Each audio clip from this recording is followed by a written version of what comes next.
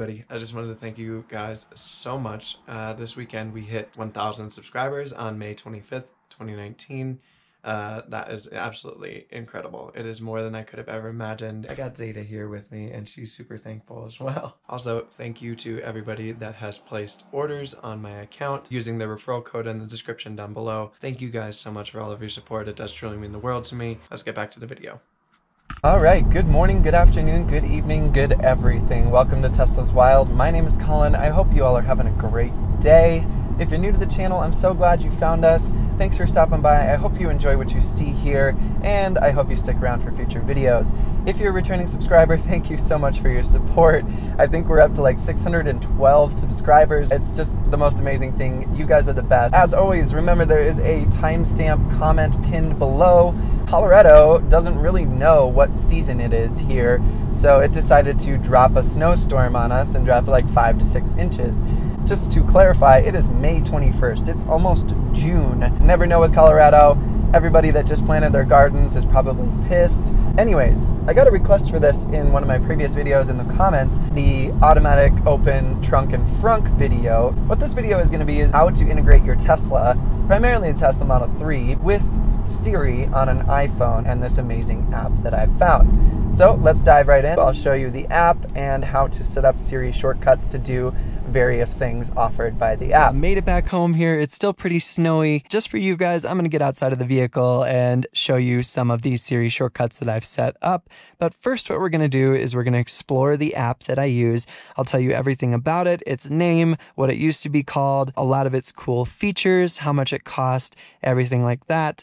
Then we'll go into how exactly to set up a Siri shortcut. Finally, we'll go over all of the Siri shortcuts that I have set up for my Tesla Model 3. This is not unique to the Tesla Model 3. I'm certain it will be good for the Y as well when that comes out. A lot of these will be personalized to the 3 because obviously I own a Model 3. Stop jabbering, Colin. Okay, so first of all, as you guys can see on my home screen, the app is called Tesla Remote. It did not always used to be called Tesla Remote.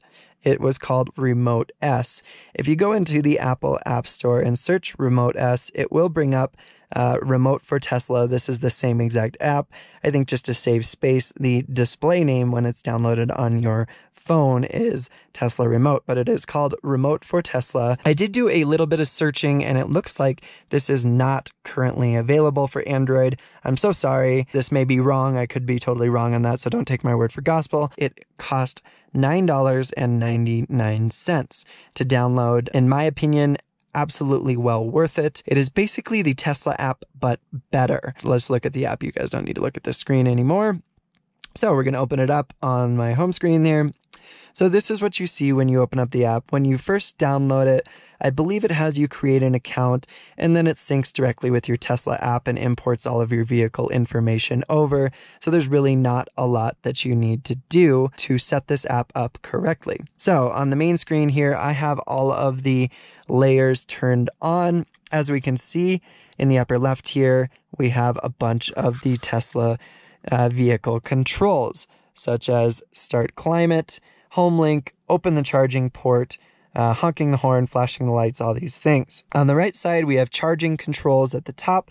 You can set your charge percentage. I have no idea why it's at 96. I think I might have messed that up this morning when I was tired and before I had my coffee. You can also pop the frunk and the trunk there, as well as set the climate temperature. Down at the bottom here, it has some detailed diagnostics on your vehicle. It gives your state of charge, your estimated range, your efficiency, the temperature outside, all of that stuff. Also tells you, as it shows here, your current software or firmware, and then your vehicle name. It flashes in between those. The main app is a GPS screen or map. You can turn on breadcrumb tracking, which I think is a really, really cool feature. Basically shows everywhere that you've been, little detailed diagnostics on those locations. So let's look at a pin. It says that at this time, I was traveling 71 miles per hour. I had a state of charge of 89%, 275.3 miles. Not really sure what that's for, but this was on May 8th of 19. I haven't reset the tracking for a while. I do need to do that. It says to do that every so often in order to get accurate efficiency readings and better breadcrumb tracking. Let me turn off some of the layers here. Okay.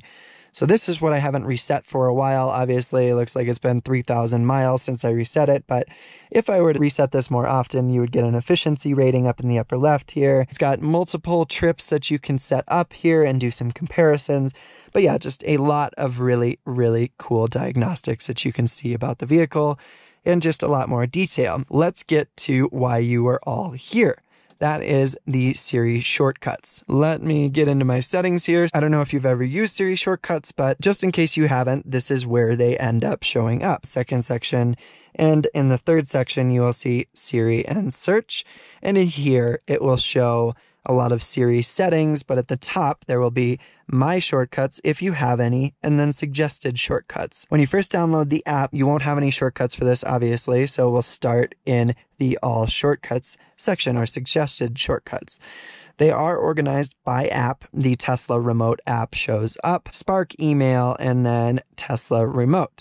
So it shows kind of a top 3 here. I don't know how it picks these top 3, but we're going to go into see all and see all of the suggested ones. Whew, talking a lot. As you can see, there are a lot of Siri shortcuts that you can set up. I think so far I've got about 8 of these, but we'll set one up just to show you guys exactly what you do. Let's do the Homelink. So all you need to do is hit the plus button right there, and then it brings up this setup screen where it wants you to record a key phrase. Let's do that. I did do Homelink, and I think I'll just be boring with this one and call it Homelink. I know, I'm so original. Let's do that. So we're going to hit the record button here.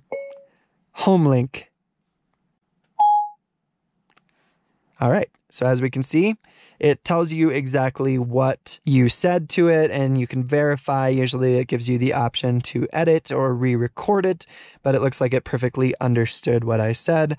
Homelink, so we're just going to call that done. Now that we have that set up, if we go back, we are in the all suggested shortcuts, and then if we go back one more, we'll be back into the Siri and search homepage here, where we have my shortcuts up at the top. So let's open up my shortcuts. The Tesla remote app are all I have shortcuts set up for because that's where I find it most useful. I do use these very, very often, and they are absolutely phenomenal. They're really, really cool. We did set up the Homelink shortcut, and we can now see that in the list of my shortcuts. So I currently now have 9 shortcuts. We have Homelink, we have Sentry Mode, we have waking up the car, we have starting it to enable keyless entry, charge it, which opens the charging port. As you guys saw in the last video, we have trunk and frunk, and then we have cool it down, which turns on the max AC, and then we have heat it up, which also turns on the max heat. That's it. That's exactly how you set up Siri shortcuts with the Tesla remote app. As you can see, I have 9 of them, and as you guys saw in my last video, they work really well. So let's go and demonstrate a few of these to you. So let's first demonstrate heat it up because it is snowing and cold outside. So let's turn on the max heat inside the vehicle.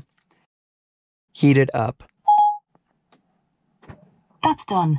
Max heat activated. Beautiful. As we can see, the heat is turned on. What else do we want to do? Let's say cool it down. Okay. Max cool activated. And now as we can see, it went from high to low, and it's going to turn on the AC. We're going to shut that off before it gets too cold here. How about, let's open the charge port here. Charge it.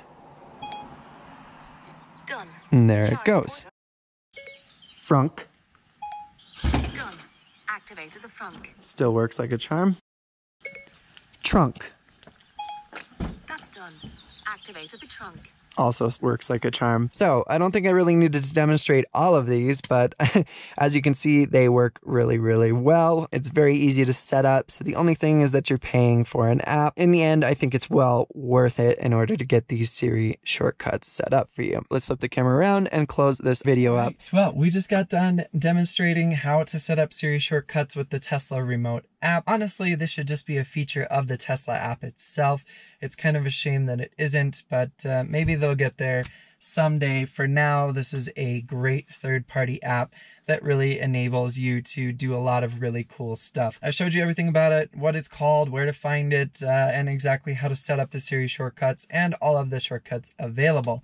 There are quite a few, as you saw. Obviously, ones like vent the roof aren't going to work on a Model 3 because there is no sunroof currently, but maybe in the future, we'll see if it gets offered. Anyways, a couple things I want to go over are make sure to always periodically open and look at both the Tesla app as well as the Tesla remote app. I noticed that the longer that you go without looking at them, the less and less the Siri shortcuts work, just because I think the apps aren't running in the background. The Tesla remote app is not always communicating with the vehicle, and the longer that you leave it going, it just loses connection with the vehicle and the Siri shortcuts tend to fail. Other than that, also always remember to reset your trips so that you're getting accurate efficiency ratings, accurate breadcrumb and all sorts of things from the app. Those are my only two, caveats. Make sure you do these things.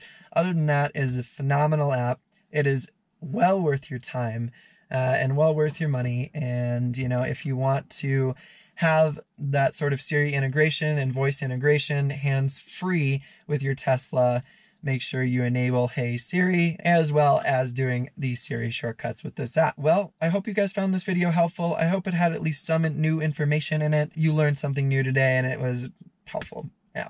All right, let's do that again because that was terrible. All right, well, I hope this video was useful. You guys learned something. It was good, all of the above. I hope you enjoyed it. If you did enjoy it, please make sure to hit that like and subscribe button down below.